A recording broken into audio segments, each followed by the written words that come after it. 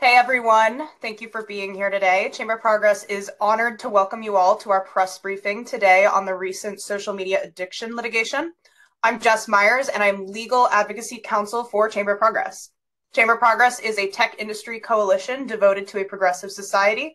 We back public policies that will build a fairer, more inclusive country in which all people benefit from technological leaps. While our partner companies are parties to the lawsuits we'll be discussing today, Chamber of Progress and our views do not represent our partner companies, nor do our partner companies have a vote or veto over our own positions. Here with me today are lawyers and experts who have closely followed these cases and thought deeply about their implications. I'm going to start with Kathy Gellis. Kathy Gellis is a lawyer in private practice who regularly writes about these issues in legal briefs and as a contributor on TechDirt. Thanks for joining us, Kathy. And next is Eric Goldman. Eric Goldman is Associate Dean for Research, Professor of Law, Co-Director of the High Tech Law Institute, and Supervisor of the Privacy Law Certificate at Santa Clara University School of Law. Thank you for being here, both of you. Did I miss anything? Excellent, excellent. So during the first half of today's briefing, I'm going to ask some questions of our panelists, and then during the second half of the event, we're going to turn to audience questions. But before we turn our panel discussion over, I'm going to kick things off with a little background on the cases we're discussing today. So starting out with In Re social media adolescent addiction. So during the past fall, multiple school districts and private plaintiffs from across the nation filed separate complaints against social media giants, including Google, Meta, Snap, and TikTok.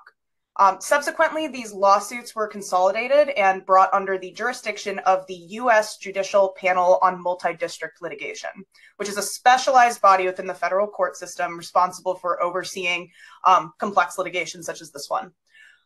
Judge Yvonne Gonzalez-Rogers, who's based in the Northern District of California, is presiding over this federal MDL.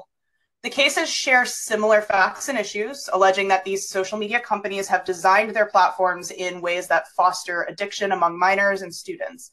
This litigation strategy and the specific allegations echo those seen in previous challenges against industries like tobacco and gambling. So that's the federal district MDL. Moving on, meanwhile, on October 13th, the Superior Court of the State of California for Los Angeles County issued a ruling in a distinct legal challenge as well. This case involved personal injury lawsuits filed by private plaintiffs against the social media companies, and it dealt with the question of whether negligence, defective design, and other claims could proceed independently of Section 230 in the First Amendment. The court's decision was specific. It determined that Section 230 did not apply to claims related to the flawed design and operation of the platforms, as these claims do not involve third-party content. We'll come back to that. It is anticipated that the social media defendants will soon appeal this ruling. And then last but not least, this is the most recent one we have so far. In the preceding month, a bipartisan coalition of 42 attorneys general initiated legal actions against Meta, asserting comparable addiction-related allegations. So at the heart of these complaints lies the allegation that Meta intentionally crafted Facebook and Instagram to prolong the engagement of younger users on their platforms and to ensure they keep returning. Notably, 33 of these lawsuits have been filed in the Northern District of California, while the remaining cases represent distinct challenges brought forth by different states. So that is where we're at right now. I'm going to go ahead and dive into some questions for our panelists. And Kathy, I wanted to start with you. Can you share a few words about the pros and cons of this multi-district litigation? Some of the defendant companies actually opposed the joint litigation. Do you have thoughts on why that might be? So there's some sense of, if you've got a lot of very similar things happening in many places, just from a pure logistical standpoint, it would make sense to consolidate them so that they can happen once instead of multiple times and be more likely to reach the same end in each instance as opposed to contrary ends.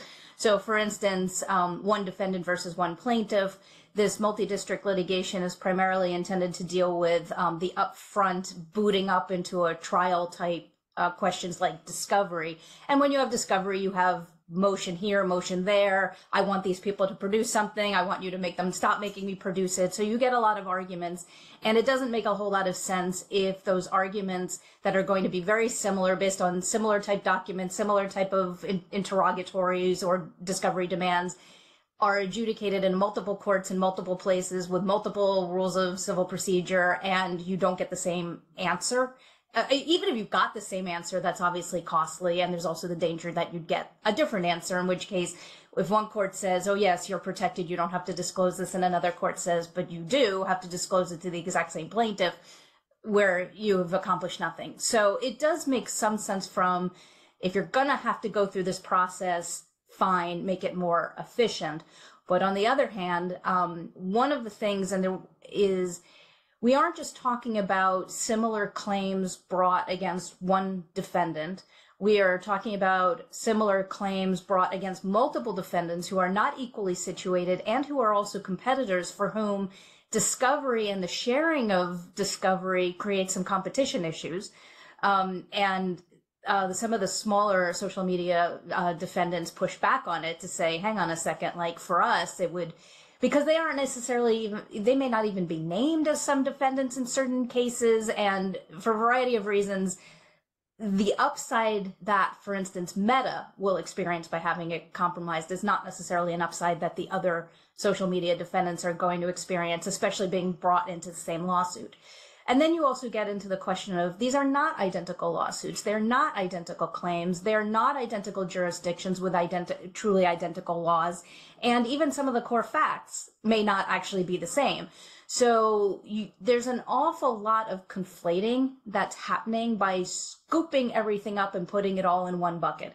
Some efficiencies, but also some really important nuance also stands to get lost. Thanks so much for that. And I mean, I'll add as well, the way that the platforms all operate, they operate very differently. Some of the things that are complained about for some of the features, say on Facebook, may not even be available on, say, TikTok or Snap. Plus, the user bases are different too, as we've seen. The young users are actually declining on Facebook and Instagram versus some of the other products at issue here. So, and the plaintiffs as well. I mean, even if you've just got school districts are not all the same.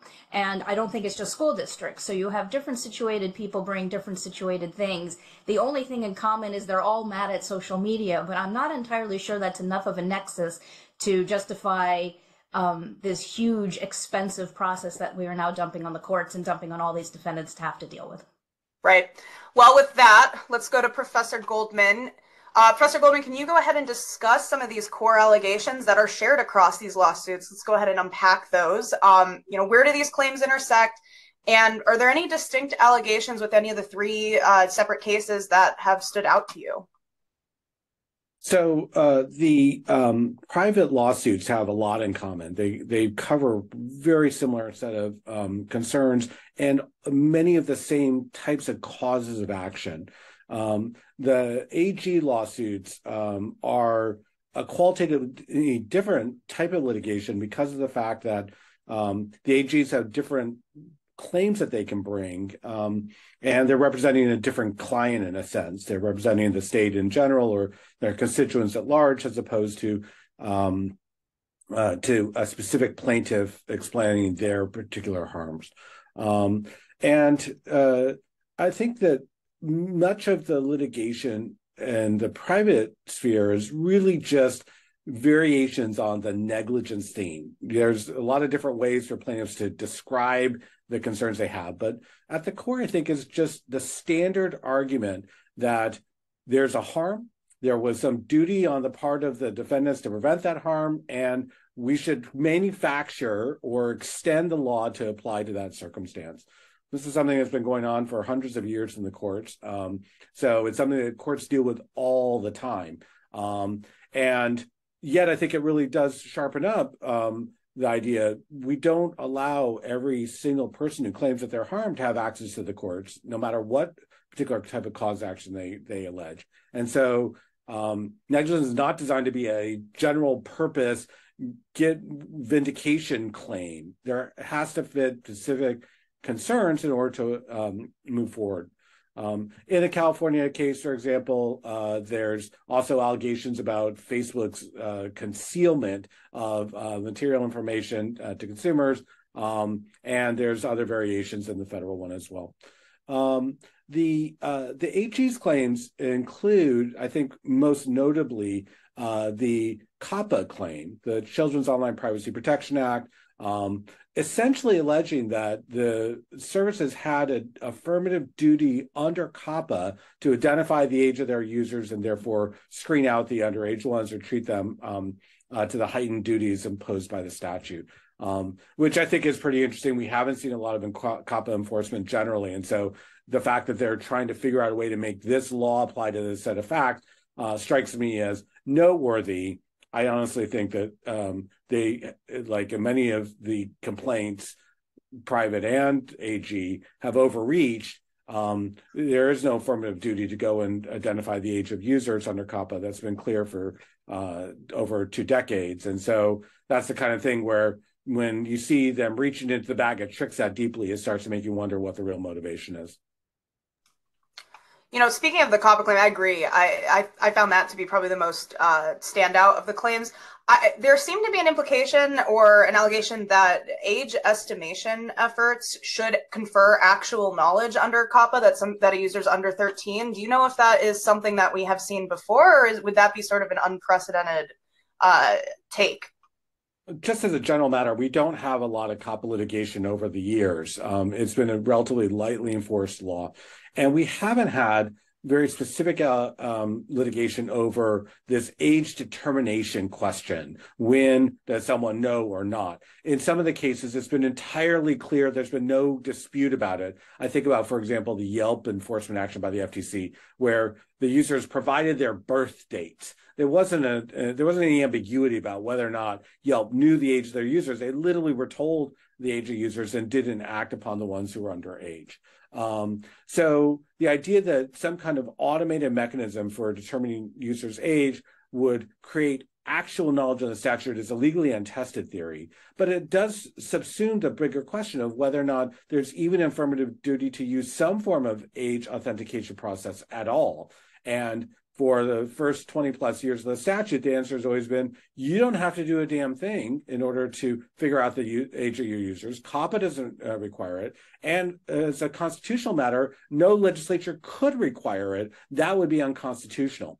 So the state AG's position is basically trying to turn COPPA into a affirmative obligation that seems like it would directly conflict with the constitutional provisions that say you can't force online publishers to determine the age of their users. And so the whole thing actually should fail either because COPPA says something different or because if it says what they claim, then they've created a constitutional problem with COPPA.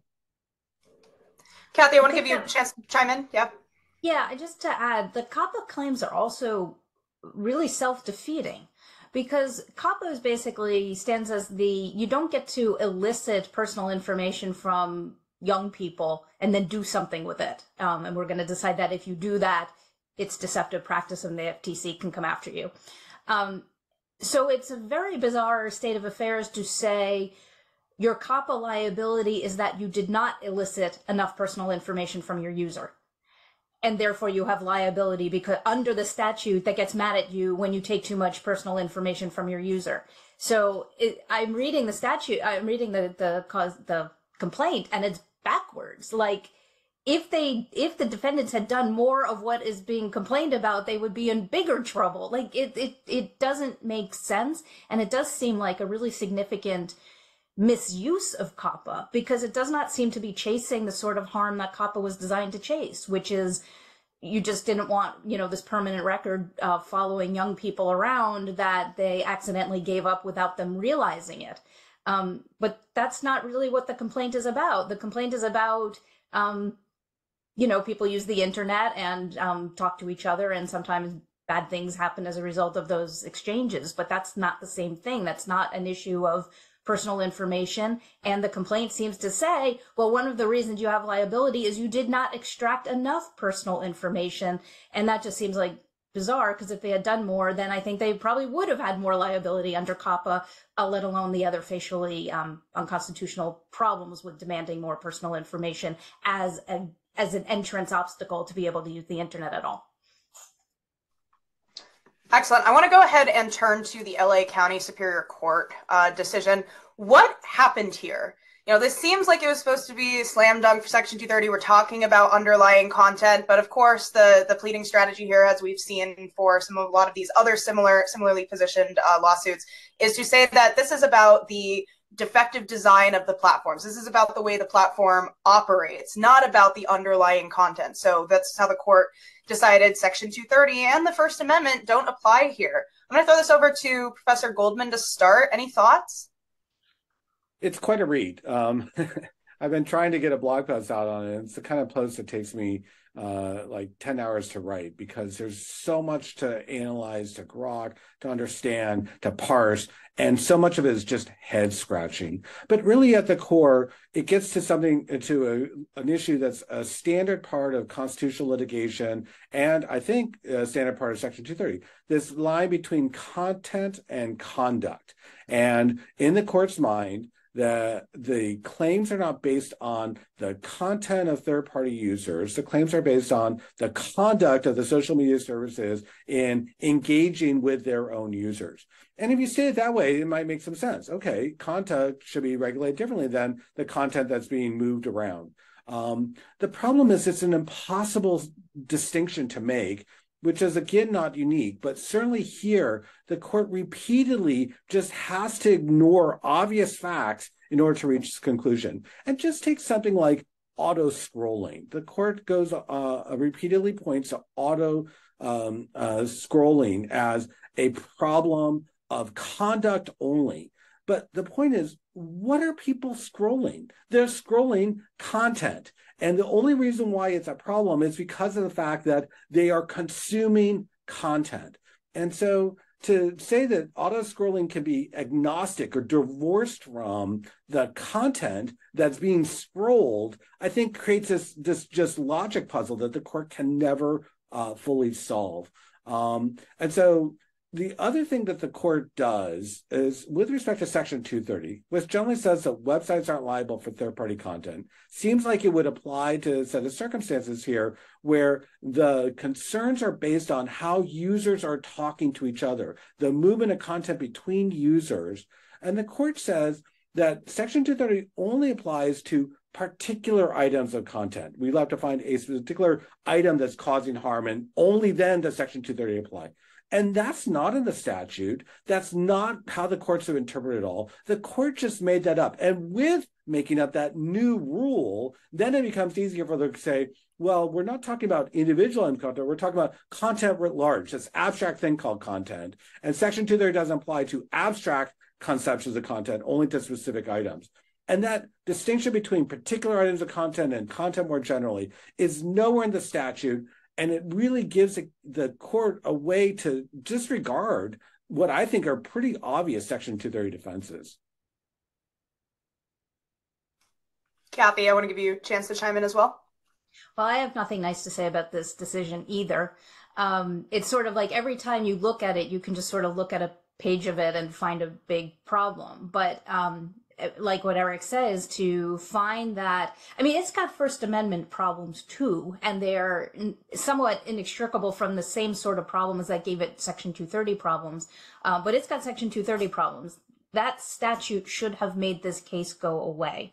One reason it should make it go away is because the sort of tort liability being described here is necessarily a creature of state law, and Section 230 has a preemption provision to prevent states from being able to impose their law on the provision of internet services, because if they could all do it, then they would all do it differently, and you would have a big problem and not be able to provide any sort of interstate commerce type of internet service.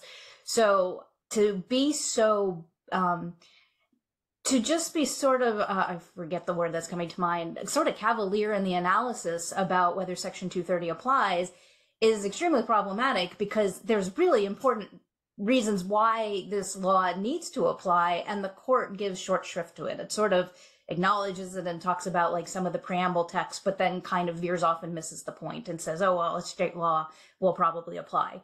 But it really has to kind of squint strangely and ignore an awful lot of precedent that it also acknowledges along the way in order to get there.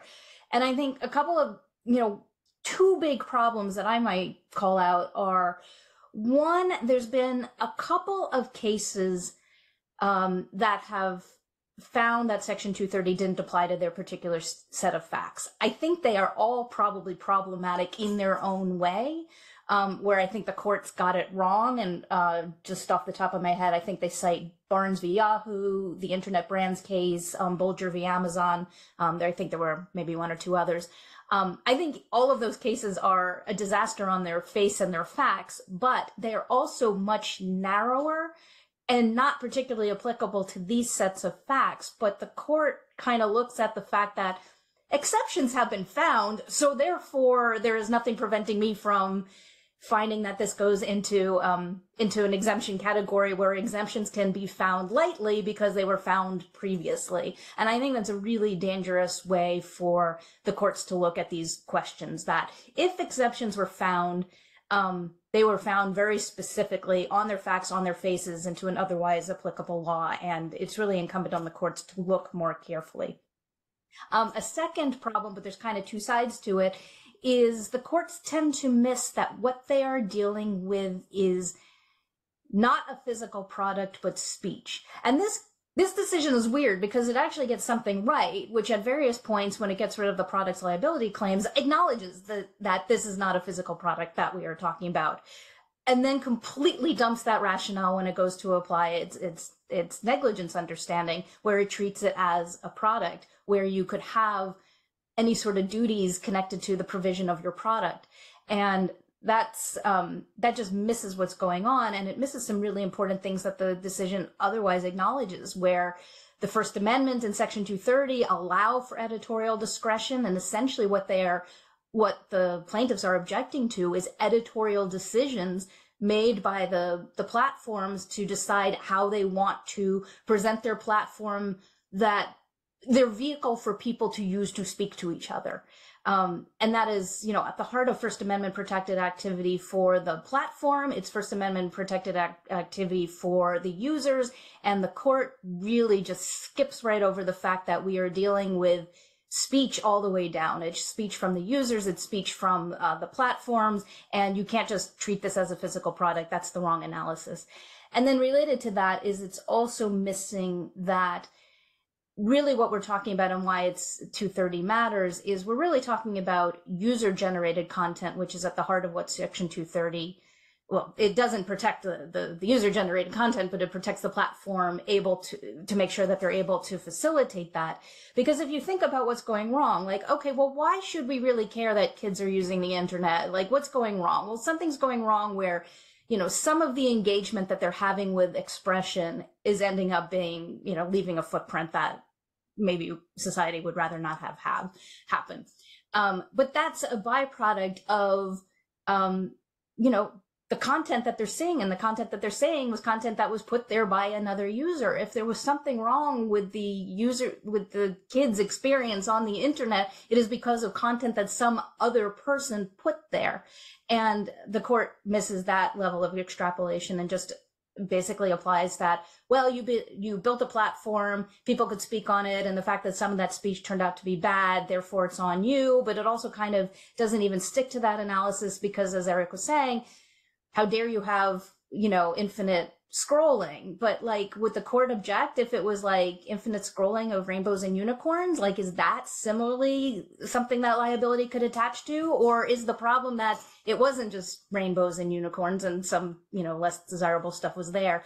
It really conflates too much. And the court is kind of well, we'll fight about it later. But fighting about it later is not supposed to happen. Section 230 is supposed to prevent the fight at all because it is so devastating and so depleting for a platform to have to defend, even to get this far and to go further. And it's not just this complaint, but if this complaint can fly, then suddenly we're going to see lots of other complaints in lots of other jurisdictions, and we'll be back to our multi-district litigation when they all kind of form the next Voltron of litigation complexity. So Section 230 is supposed to say this is not supposed to happen at all, because this is impossible for certainly less funded platforms than Facebook. But quite frankly, all this stuff is going to put a strain on even a company as large and capitalized as Meta. I'm sorry, Jess, can I append to that just briefly? I'd like to point out a particular passage from the opinion where the court says the defendants failed to explain a requirement that defendants change the design feature of their platforms would have a chilling effect on third-party speech or distribution of such speech. Holding defendants responsible in tort for these addictive features doesn't violate the First Amendment, even if less content is delivered as a result.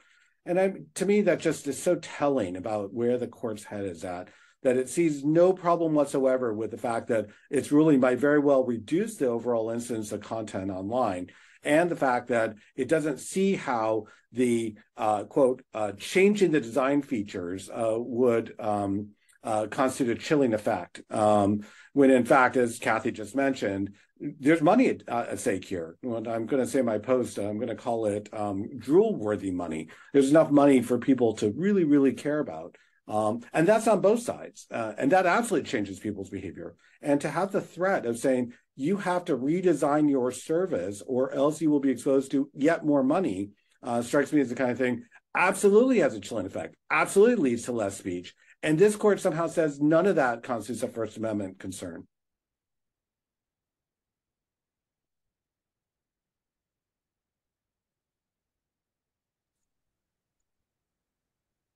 Sorry, guys. It looks like Jess dropped. Oh, can you all hear me? Jess back. There we go. Sorry, it was like the internet went down, which ironic. Anyways, okay. So yes, I will make two very quick points here, just my own personal observations as watching these cases. I agree, +1 to both of you. I think, the first thing for me, what I found really bizarre was some of the arguments that were brought by the AGs with regards to the First Amendment, that this has nothing to do with editorial discretion because it's just the way that they, that they prioritize content, that these services prioritize content, not that they associate with any specific messages. But of course, we know, as First Amendment experts, that's not quite the case. These decisions that these services make with regards to the types of content that they choose to prioritize speaks to what the service itself wants to associate with, and that in itself is a message. So, that was kind of the first thing that I found particularly bizarre. And then the second one has to do with the actual design concerns. And it seems to me in all of these cases, there is a suggestion that the services should just adopt chronological feeds. And if they adopt chronological feeds, then that's better than, quote, an algorithm. Of course, chronological feeds are algorithms in order to have a chronological feed, but they're also making these suggestions without any sort of evidence or thought as to how chronological feeds are less likely to harm children than algorithmically curated feeds. And I find that to be kind of ironic as well, because algorithmically curated feeds are actually more likely to ensure that less harmful information is prioritized. So appreciate your thoughts on that. I'm going to move to our next question here. It's, I think, on everybody's mind. So is Section 230 dead? If these plaintiffs can just plead, it's not the underlying third-party content, it's the design and operation of the service, it sounds like these will successfully get by Section 230. I will throw it to Kathy to start.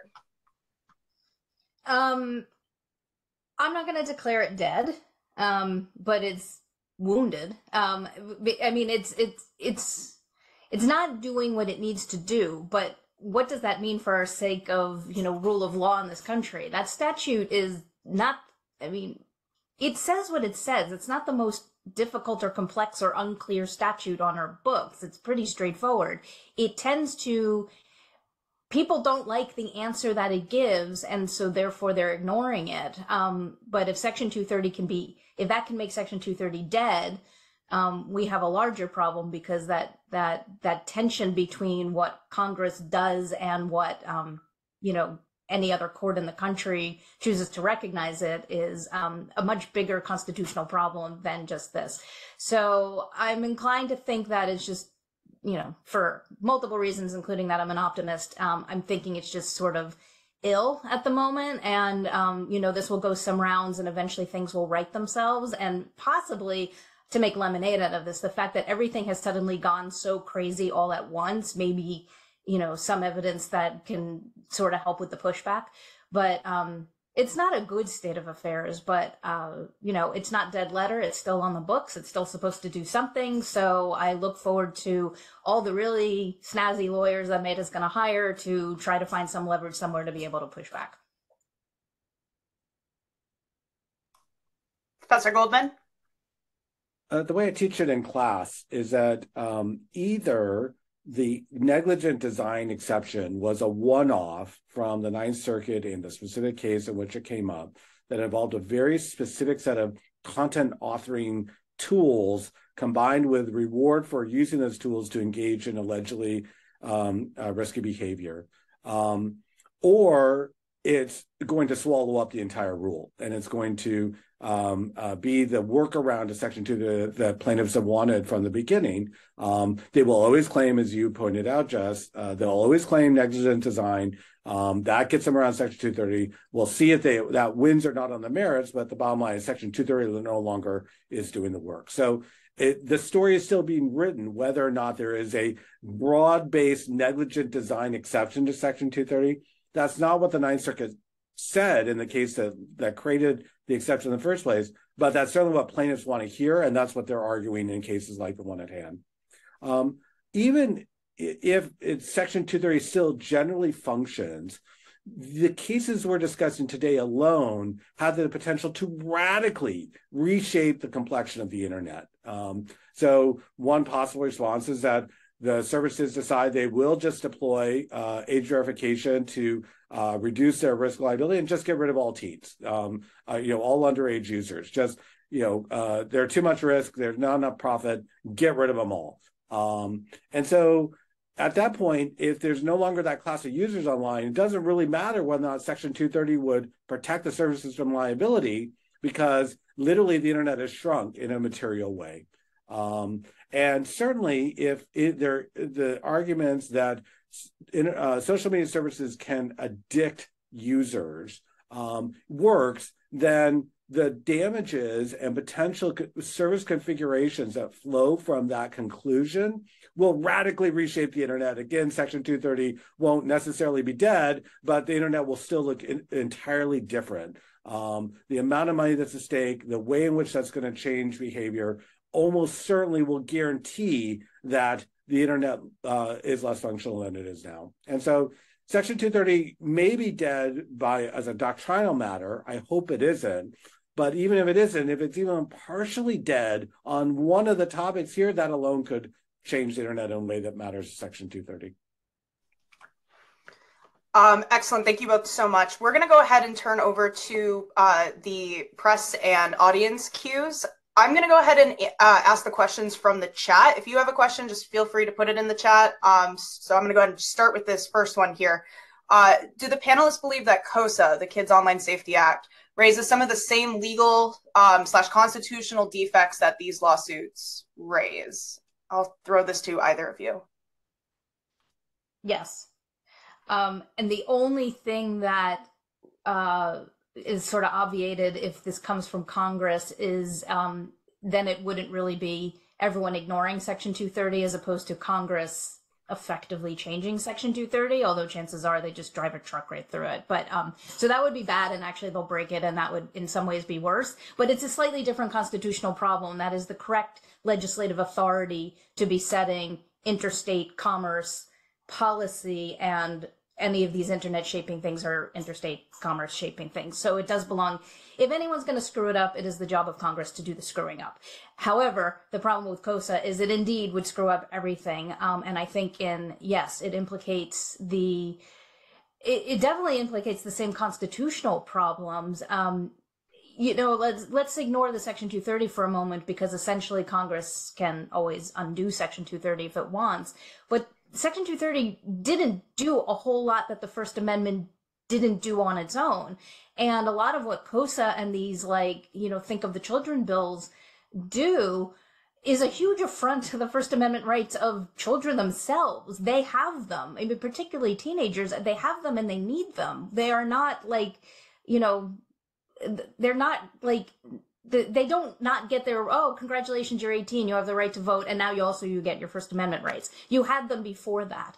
And something like KOSA, where it's extracting personal information, so it's implicating anonymous speech, and not just for younger people, but also older people, because to prove that you're not 18, you have to give up a lot of information about yourself. I mean, that's dangerous. That's a head-on First Amendment problem. These bills are also predicated on the idea that there are things that kids shouldn't read. And this is the equivalent of what, book banners in Texas and Florida all want to do. Like, there are things that kids shouldn't read. And these bills are really built around the pretense of, let's make sure that they can't then. It's about taking away content with them, and that affects their right to read. And it certainly affects their right to speak and form communities, which is really important, not just communities where you do really want to be able to interact with the adult world, but they also need to be able to interact with communities where they can find support. And a lot of this presupposes, like, well, the parents are absolutely, perfect and wonderful, and how dare, the public world around it circumvent parental control. But we also need to realize that sometimes the parents themselves are the threat vector to kids. And, these things are just sort of one size fits all of, like, nobody gets the right to speak freely on the internet and read content freely on the internet. And even if there's some perceived advantages to that, there's an awful lot of harm that comes from the very policy they're trying to do. And that just keeps getting ignored by anybody who thinks that these lawsuits or legislation trying to restrict the internet from younger people is in any way a good idea. It's not, and it's actually its own harm that needs to be measured and recognized unto itself. Professor Goldman? Yeah, if I can just add briefly, honestly, Kathy covered everything I would want to say. I'm just going to restate it slightly in my own words, but I agree with Kathy's perspectives. There's two different concerns I have with KOSA. The first is anything that looks like a mandatory age authentication requirement, I think, is unconstitutional. We will only know once the Supreme Court deals with this issue yet again, but this will not be the first time the Supreme Court has opined upon the matter. We have cases from the old days where they've already said you can't do that. Now, KOSA tries to waffle on this point by saying expressly, we are not requiring age authentication, but it creates a legal structure where there is no way to comply with that without doing age authentication. And so the fact that the drafters are playing games like that is, I think, really, to me, makes me question their motivations.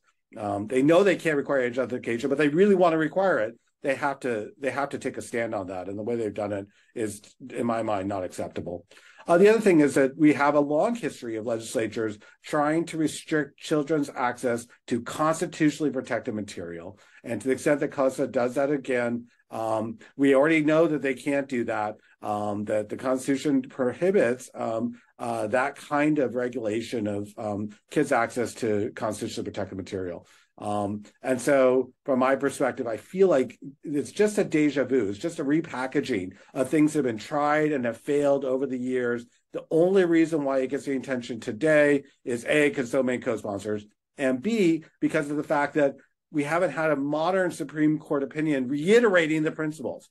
Now, of course, when the Supreme Court speaks, if they decide to disregard precedents they have in other cases, we could be looking at an entirely different internet going forward. But until we get that point, it seems like the legislature, in this case Congress, are just going straight in the front door of what they know they can't do, and they just don't care. And I'll flag one other specific. I believe KOSA would create a statutory duty of care owed by the platforms to their users, and that is obviously something that is being discussed in each of these cases with regards to the negligence claims as well. So absolutely, I think there will be some very obvious intersection between KOSA and the challenges we're seeing today. And we need we need to be really clear about what it means for somebody in the expressive business to have a duty of care to a reader, an audience, something like that. I mean, we should find that revolting in the newspaper context, in the television context. We do have some case law buttressing the idea that it's revolting, and I hope that our constitutional sensibilities remain there.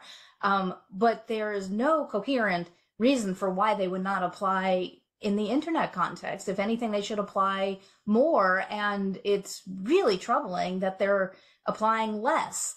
There was one, just to go back to the one thing I saw in the the state attorney general's lawsuit. I was just looking through pages, and there's one thing that they complain about near the end about Meta doing its virtual reality program. And they complain that we have tried to investigate how Meta is going to build this expressive platform, and they're not answering our inquiries. And I'm thinking, yeah, and the New York Times is not letting you come sit in their newsroom. Like, why would anybody think that trying to police somebody producing an expressive product or work product or service or something like that would be like, of course we should have the police looking over their shoulder. That is odious under the Constitution, and it should offend our sensibilities. And the fact that we're saying think of the children should not change that, because they are also the people who will get hurt if we ignore the First Amendment on this. I'm sorry, Jess, if I can just append to Kathy's remark. We've said it a couple of times. I want to make it super express. Any idea about a duty of care towards an audience assumes that the audience has a homogeneous set of interests that can be catered to in a single way. But the reality is, we know that social media users are not homogeneous in what they need from the services, what their experiences are with the services, and whether or not they benefit or are harmed by the service. And so creating a duty of care is an impossible thing to comply with when the protected individuals who are the beneficiaries of that duty have heterogeneous and potentially conflicting needs. And so anyone who's arguing this, I think, just masks or washes away the impossibility of catering to a heterogeneous community in a single form. So you're saying there's no such thing as a reasonable internet user?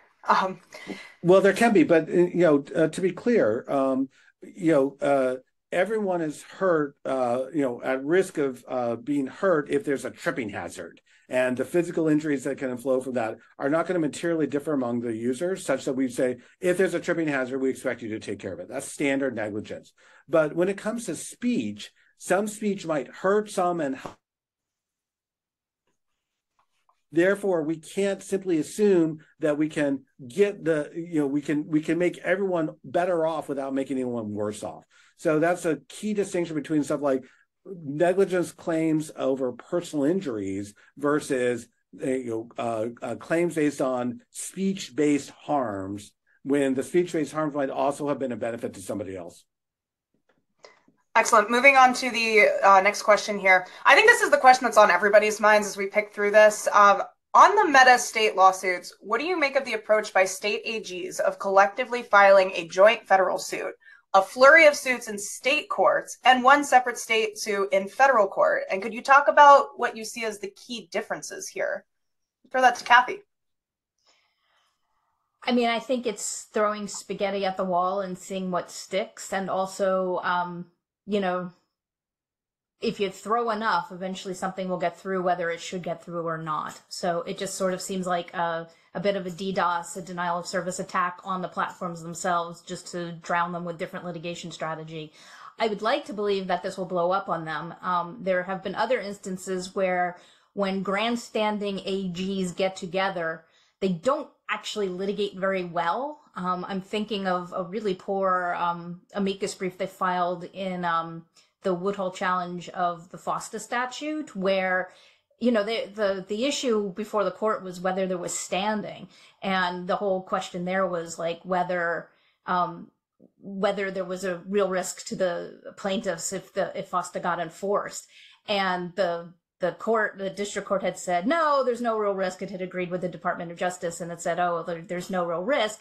And then all these attorney generals got together and swooped in with an amicus brief to say, we are totally going after, people like the plaintiffs. We just haven't started yet, which was like they were trying to defend the law, but that was a really bad way to do it, because that was not the issue before the court. So I'm hoping that this is nothing but Keystone Cops, and the grandstanding will eventually bite them in the butt. But I don't like this. But it's also sort of like, if you've got that much unanimity among, like, let's say the states all agree, then why are we not going to Congress? Like, the whole point of Congress is that, like, when states agree on stuff, like, that's the organ that can start producing things. So they're looking for weak spots. There's been those previous cases that have seemingly created weak spots in Section 230 and things like that, and they are going to exploit it. And I really hope they don't succeed, because it's dangerous. And, and let's think about who these states are. There's some really weird bedfellows wrapped up in this litigation, and that should be sort of exhibit A for why it is a problem, because surely the policy interests of a blue state and a red state about what kids can read are not the same. And, if they're all of a sudden pressing for the same law, tease that out a little bit. That's not going to work out for any of these states' interests, let alone their kids. I'm just going to add that I'm actually interested in the answer to the question myself. It's a great question, and I'm a little curious if we've heard from the state AGs about why they chose to play the game this way.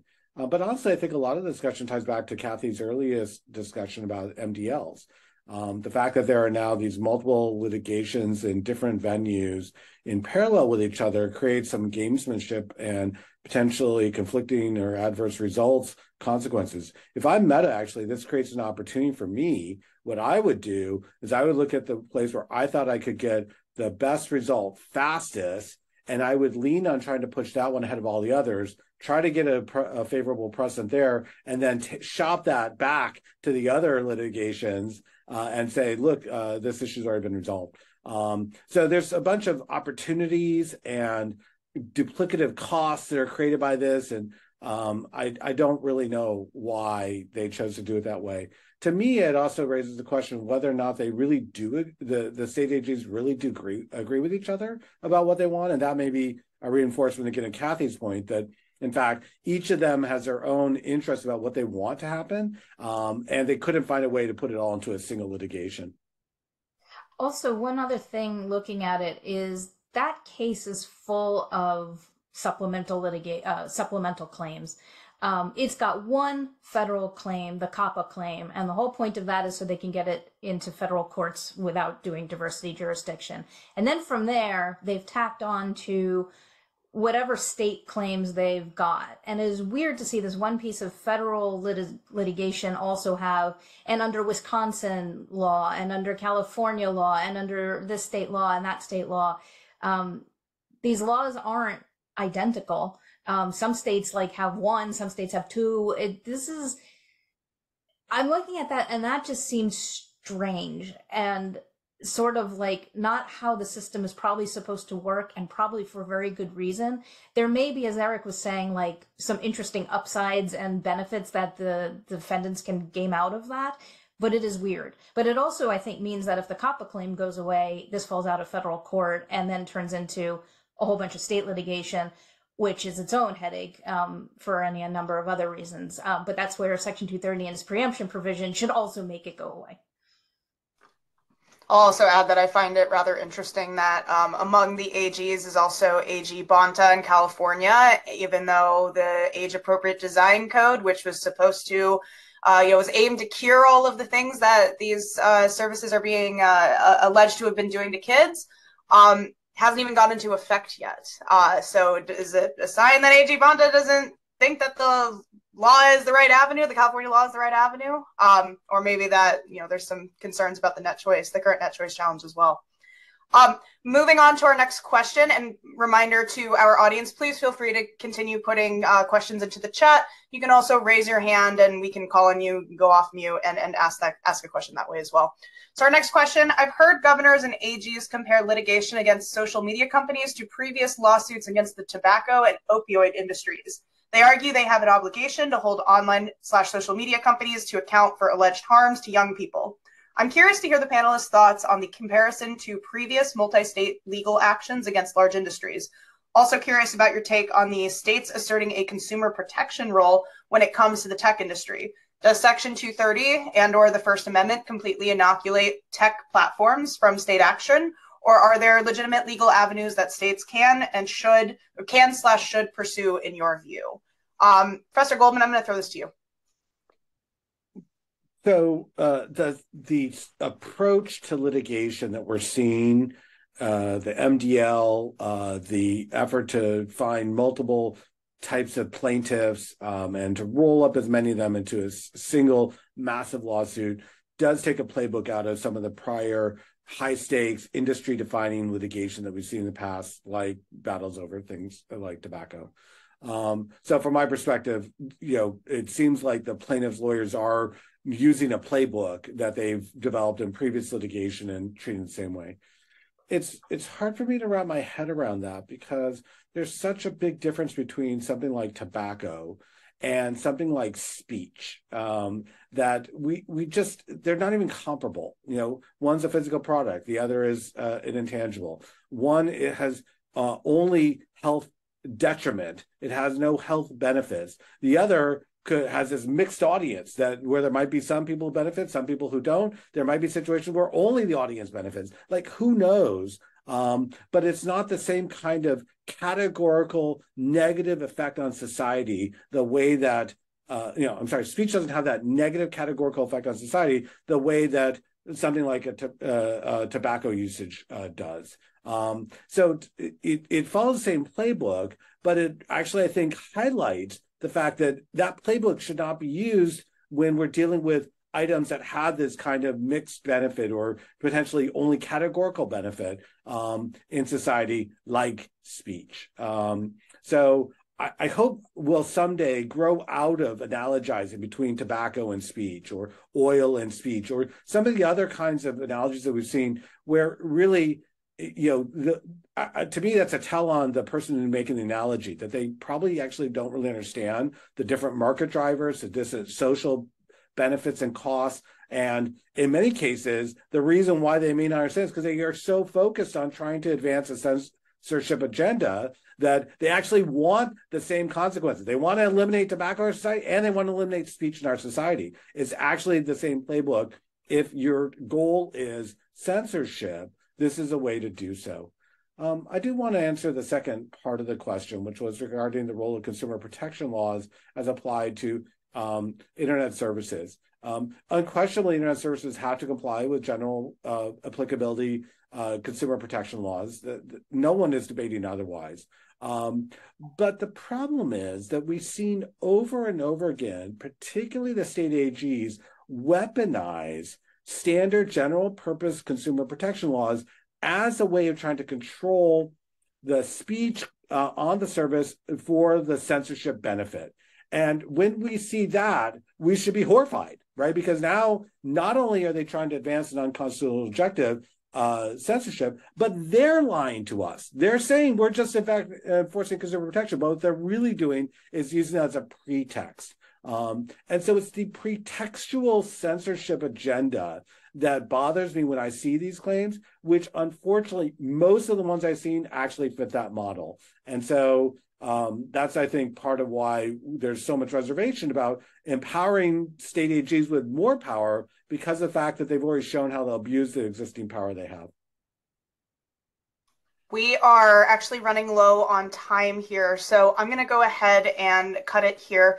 Thank you both so much for taking the time to answer some of these questions. Obviously, there's a lot to keep an eye on here between the federal MDL, the California state suit, and the AG suits. So we will, I'm sure all of us will continue writing and keeping folks updated as developments come out.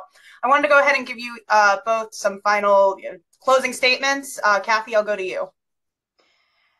I think a big takeaway, and it's I agree with everything Eric said on that previous question.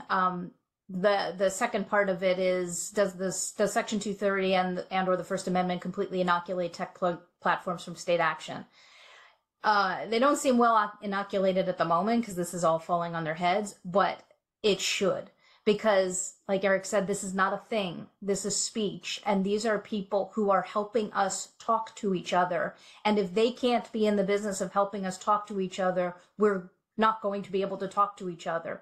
And that's an end that we really shouldn't be happily inviting. This is something we should be resisting and making sure that, as courts look at things, as policymakers look at things, that it's really understood that, for good or bad, people say things that are sometimes good and sometimes bad, but the way to deal with the harmful ones is carefully and address to whatever has gone wrong. But when you start to paint with a broad brush this idea of we can control this dynamic of expression of reading and writing and exchanging and connecting, and think that this is something that we can sanction into some perfect universe where everybody will be all happy and healthy, A, that's not an end that's achievable, and B, this is no way to even come close to it.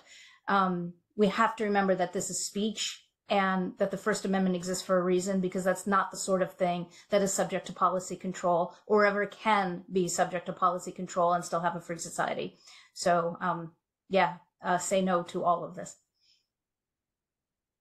I'm going to make two concluding remarks. First, I'm going to just riff on the point about addiction and use as an exemplar of some of the difficult conversations that are buried in this litigation that I honestly don't think anyone really knows how to answer. So let's just talk about the idea that social media addicts users. We have questions like, what does it mean to be addicted? Who decides if it's an addiction or if it's something else? Who caused the addiction, and how do we allocate that when a user might be engaging in multiple social media services all at the same time? How do we allocate responsibility for that addiction?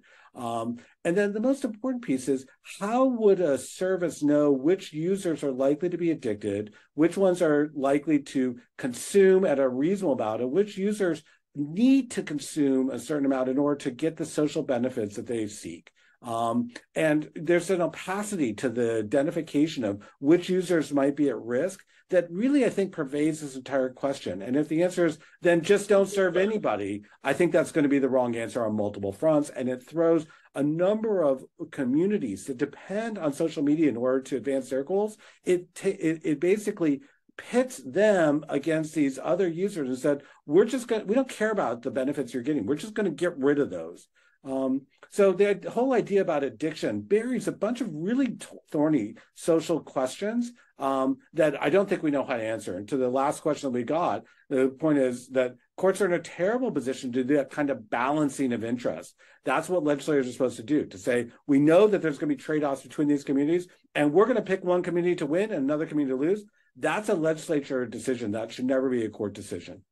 The other concluding remark I'll just make is that underlying the litigation that we're discussing today and some of the other issues like COSA is this broad-based question of how do we keep our children safe online? And if we reach the conclusion that services cannot be compelled to authenticate the age of their users and then segregate kids from adults, and we take all policy tools off the table that are predicated on the idea you can segregate kids online and then give them special treatment, then what we're going to do is what we should be doing today already, which is having a much bigger conversation about how do we help kids self-actualize in the modern world? What tools do they need? What role does online tools play in advancing those needs?